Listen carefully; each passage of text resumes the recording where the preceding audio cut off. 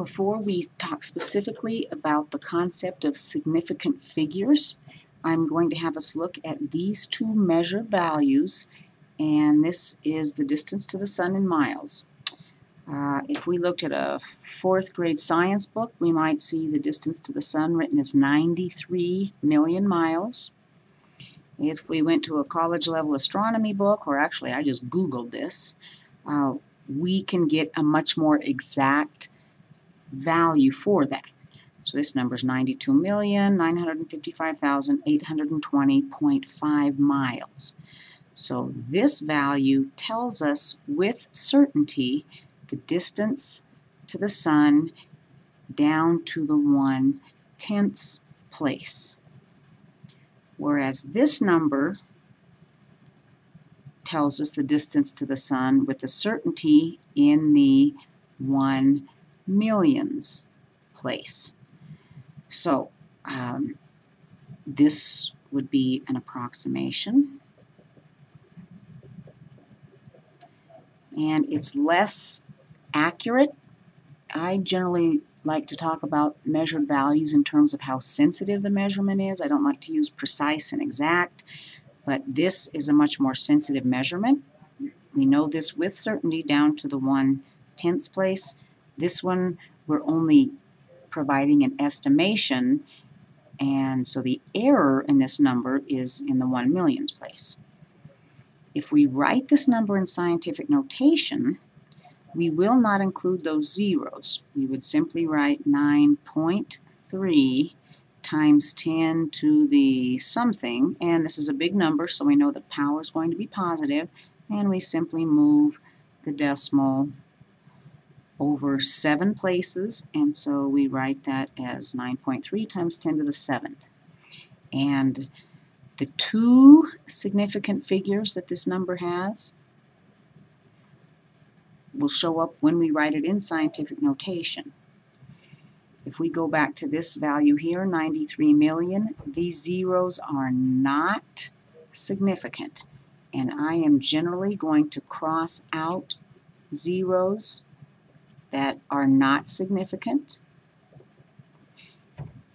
We don't want to write 93 down. If we were going to do a calculation with this number, we would still write down 93 million.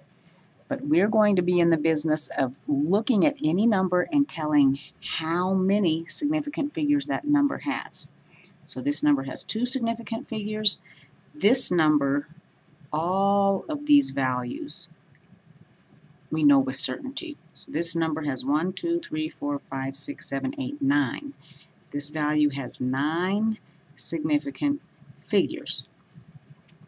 Would it be kind of silly to write this number in scientific notation? We would still move the decimal over 7 places, and we would write 9.2955825 times 10 to the 7th. So it really wastes more paper writing this number in scientific notation. The point is all 9 values are significant because they tell us with certainty what the numerical value for each of the placeholders is. If we look up here, the rules for stating how many significant figures are in any number, all we have to care about are the zeros. Zeros at the beginning of a number are never significant. That means no matter what, we're always going to cross out all the zeros at the beginning of a number. And the zeros at the end of a number are not significant, just like these, unless there's a decimal in the number. So that decimal automatically shows the reader that we know this measured value more precisely. Okay. So if we go down the column, every number in this column has 1 significant figure, and I'm always going to underline the significant figures. As we go across the table, the numerical value is the same, 0.01, 0.01, 0.01, and 0.01.